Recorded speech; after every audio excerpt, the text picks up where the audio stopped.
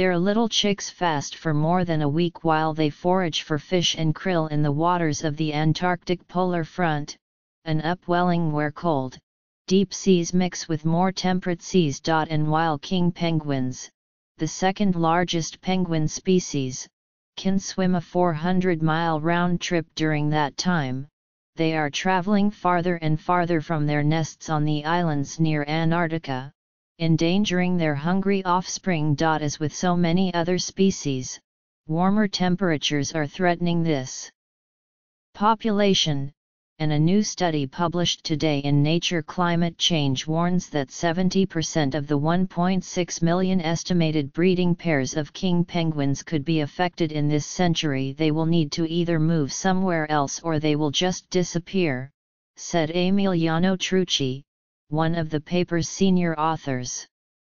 The largest colonies are on islands that will be too far from the source of food, predicted Dr. Trucci, an evolutionary biologist at the University of Ferrara in Italy. The research team developed a model to predict which islands would become vulnerable with warming, and which ones might become better habitats.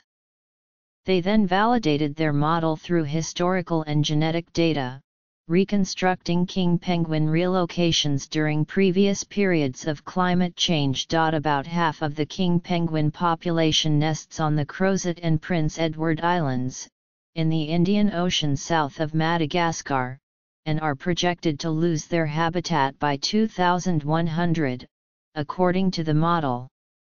The 21% that nest on the Kerguelen Islands in the Indian Ocean and the Falkland and Tierra del Fuego Islands close to South America would find their nesting grounds altered and would have to travel farther to find food and so might relocate. But, the researchers said, some of that would be offset by the colonization of Bouvet Island and a few other islands. Several others are likely to become more habitable, according to the research.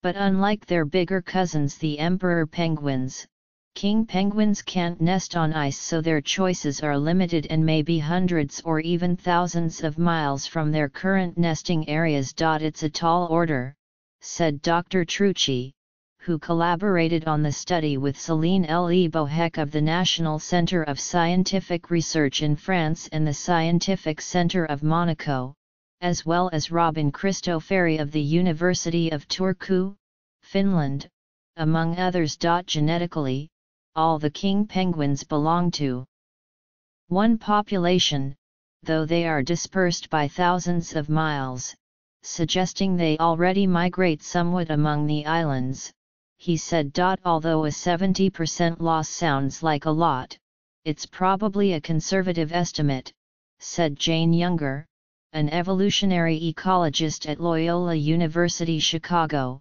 who was not involved in the research. The fish and krill that penguins feed on are subject to overfishing and acidification with climate change, which will probably mean less food will be available in the years and decades to come. She said. Protecting the fish in the polar front will be crucial for the king penguins, to ensure they have the best chance of surviving climate change, said Gemma Klukas, a postdoctoral research assistant at the University of New Hampshire, who was not involved in the new study. The new model is particularly useful for making conservation decisions, Dr. Younger said.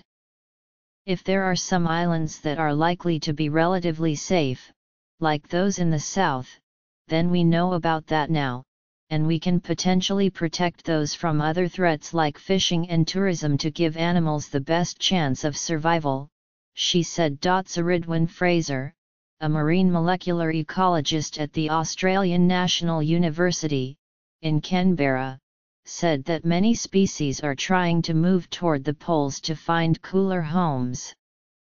In the northern hemisphere, there's land and coast at most latitudes, so it's not too hard for lots of plants and animals to shift north and find places they can live, said Dr. Fraser, who was not involved in the new research. But in the south, she said, you've got Antarctica and then you've got this whopping great ocean around it, with just a handful of scattered islands. She hopes that attention to the plight of the king penguin will encourage people to do more to combat global warming. These are kind of poster children for what's going to happen with climate change, Dr. Fraser said. People wouldn't care as much if it were a slug or a slime mold, but the same sorts of impacts will happen to many different species. In a way, it's good for us to see these impacts happening to animals we love, because it might spur a little bit of action.